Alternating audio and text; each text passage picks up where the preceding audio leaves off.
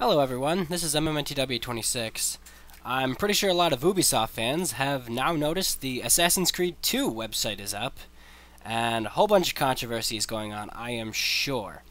Now, of course, they have some instructions for you as well. They want you to print out this little logo that appears at the end of the trailer.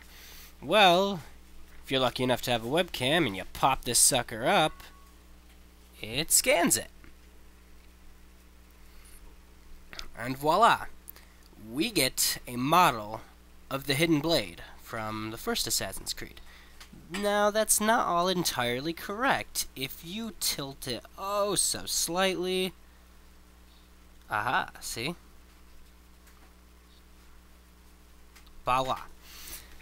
It comes up as what's looking like a New Century assassin. This is gonna, of course, bring up a whole bunch of speculation for what the next game's gonna be. I've already heard a whole bunch of rumors going this is gonna be like 15th century England and all sorts of wonderful stuff like that. Now, according to the website, and if you flip it at the end of the trailer, it says Game Informer 9/16/09. Obvious guess is going to be the next image is going to be in that magazine.